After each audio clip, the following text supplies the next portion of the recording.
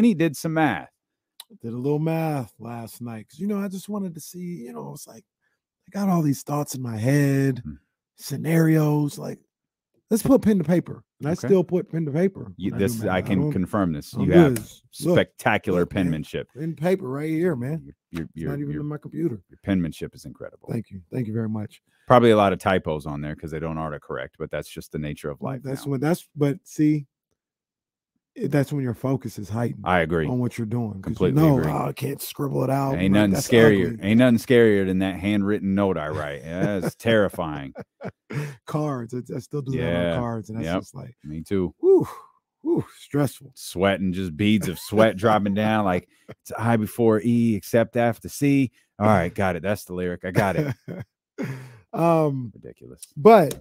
And Roddy asked the question in the chat. He said, did KC go through the remaining Kings schedule like me? It's funny you say that, Roddy, because I saw you earlier when he said the Kings finishing 12-13 to finish the season, and I'm totally fine with that. So here's the deal, right?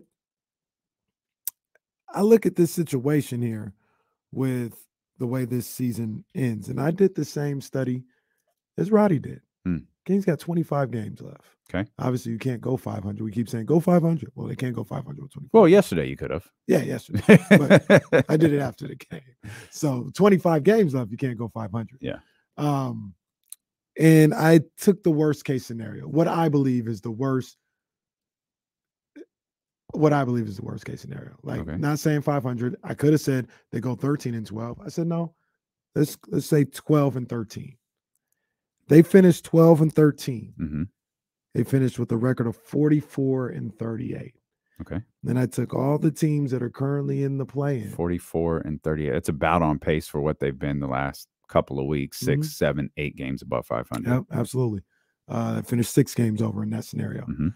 So I took all the teams that are below them in the standings, and I said, this is what they need to do in their remaining games to have a better record than the Sacramento Kings. Mm-hmm. You got the Phoenix Suns. They got 23 games left. To have a better record than the Kings, they'd have to go 13-10. Very doable. Like, I think that'll happen personally. Yeah. So that's one team ahead of them. Kings, moved to 4. Down to 4. The Clippers got 22 games left. They'd have to go 13-9 to end the season. After what I saw yesterday, I think they'll be able to attain that. Down to 5. Down to 5. Now you got the Mavericks. The Mavericks have 23 games left. They've got to go 14-9 to finish the season. And remember when I say this, this is with the Kings playing under 500. I mean, it's not conceivable the Kings finish 15-10 to finish the season. Absolutely not. You know what I mean? I've just went with the worst case scenario for argument's sake. We're playing devil's advocate. Mavericks would have to go 14-9 in that situation. We hope this is the worst case scenario. We hope. Yeah. Knock on whatever. There's no indication that granted. I don't know. Yeah, I don't know what it is either. Just knock on it. I always do. It's just knock on it. It's fine. But the Mavs in that scenario with the Kings playing under 500 would still have to go 14-9 to finish ahead of the Kings.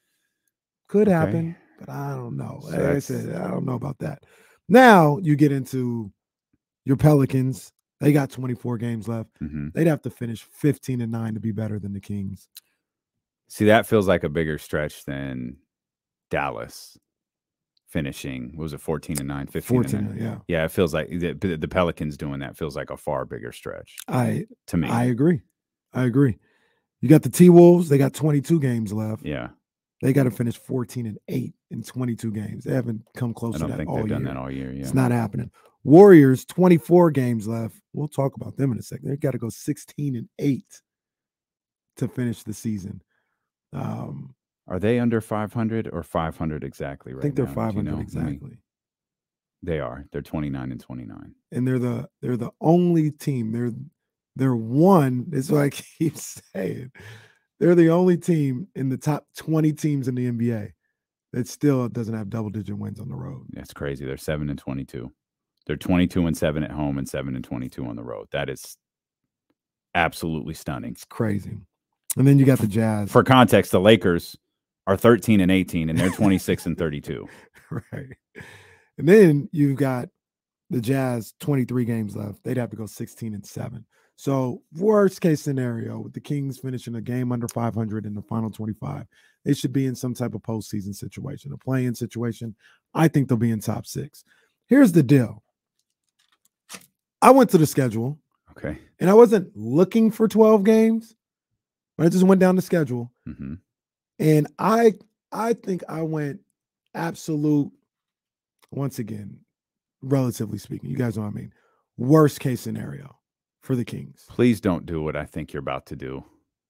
I found 12 wins. Please don't. Just don't name them off. I'm not going to name them. I got them here, but I'm not going to name them. Yeah, I found 12 wins. Because we know how that goes. I came up with 12 wins. Okay. I'm not afraid, though. I know you're not. Like, I'm not afraid. I'm politely asking you not to read these off. I believe in this team. This team handles business. They do what they do. But I got 12 wins. Mm-hmm. They've got 2 more back-to-back situations. Don't have them sweeping either one of those. I don't have them. Oklahoma City and Phoenix? And Portland. Oh, Oklahoma City and Portland. I don't have them sweeping. Okay. They played the Clippers 2 more times. I don't have them beating the Clippers not once. They play the Suns 2 more times. Smart. I don't have them beating the Suns not once.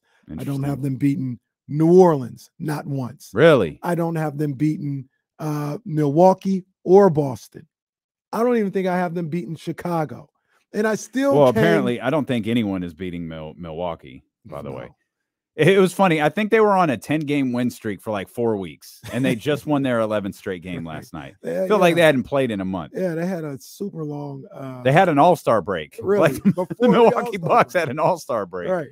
So in that, I say all this is to say, in this practice that I did, I said, let's just say they lose to almost all the good teams.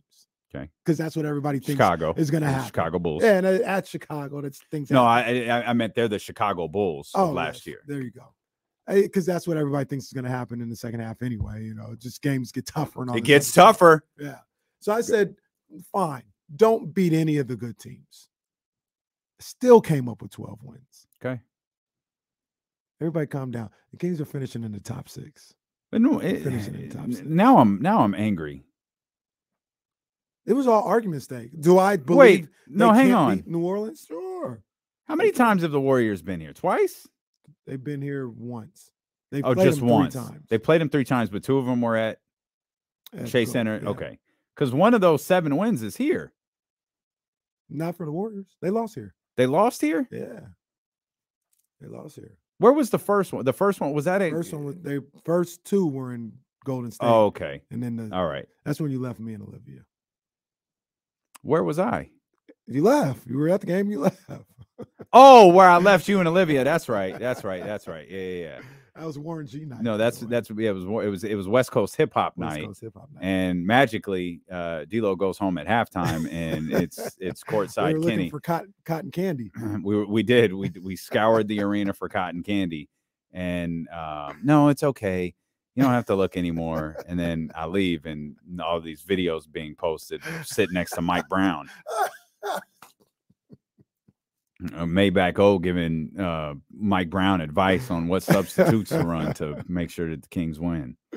Yeah, man. But, I mean, I say all this to say. Acting like she was sad I left. As soon as I walk out the door, hey, we going down to your seats now, Kenny?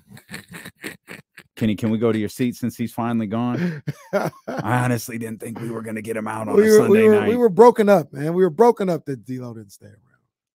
Yeah, really looked well, like we got that win, though. Looked like it. Did get the win. We got the win. Oak saw the beam before I did. I don't even think we looked to the sky then. It was still new. I don't even think we didn't pay no mind to no beam. Yeah. Probably was only the second or third time it was lit. Yeah. We didn't pay no mind to the roof of the Golden One Center that night. Was busy listening to Regulate. Right. But yeah, man, I say all that to say, I mean, and that doesn't take into account a number of different things, right? So like Phoenix and the Clippers play each other on Thursday. It's a guaranteed loss for somebody. Mm-hmm. You know what I mean? Yeah. Like, I'm sure the Mavericks play the Suns again this year. So loss for somebody. Like, those losses are going to happen. And once again, this is me taking an absolute pessimistic view on the Sacramento Kings. Kings just ain't going to beat no good teams the rest of the year. Sure, have at it. Still found 12. I think it's more realistic. The Kings finish about 15-10. I think that's how they finish the season, about 15-10. Which, again, that's not playing above their head. That's what they've been for damn near 60 games this season. And at looking at all of these other teams, you mentioned, and I don't remember the numbers off the top of my head, but the numbers for New Orleans, maybe New Orleans is wrong, but the numbers for Minnesota definitely aren't. Minnesota has not played like that one time this year. 14-8. They have not done that this year. Now, New Orleans might have. New Orleans did for a quick second with Zion, and I don't know if Brandon Ingram was there or not. I don't think he was, because that was a topic of conversation on this show. Right. Utah has. It's just a question of whether you bought what you saw or not, because they haven't done it since. Once they declined, it was like the opposite of the Kings. When you said was it 5 games above 500 and don't ever look back? Well, they haven't. Once Utah went down, they never went back up. Right. Now they haven't sunk like so many people thought that they would. They've stayed afloat. Like they're right there. If they want, we said this earlier. If you want a play-in spot, it's available for you. The question will become at some point, who actually wants it? San Antonio's fine. Houston's fine. They're in the lottery. They're very, very high in the lottery. Who else wants to play the ping pong ball game? Right. And, we'll see what Portland looks like.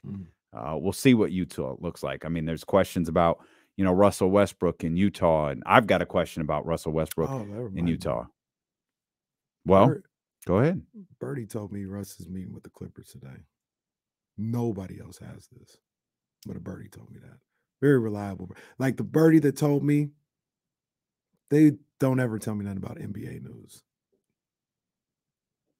Okay. So we'll see what happens there. Okay. Meeting with the Clippers, though. Okay.